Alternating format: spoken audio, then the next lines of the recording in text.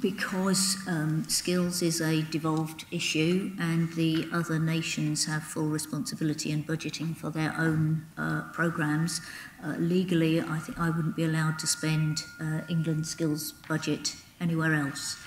But of course we recognise that businesses are nationwide, UK-wide, and so there is guidance about, you know, clearly a business might derive knock-on benefits from an EOP project that would be equally relevant elsewhere in the UK, but we are constrained about how the physical benefits of the England spend can be used. Could I have a supplementary? Richard, how would you deal with that with, for example, you have a lot of Scottish interests as well as UK English interests?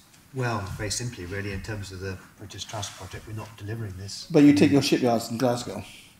Yeah, and you talked about shipbuilding. How would you deal with the agenda that you described today in terms of what you're doing in the Northwest? Is that something you would see being applied across the whole of the UK, or would you talk separately to Scotland?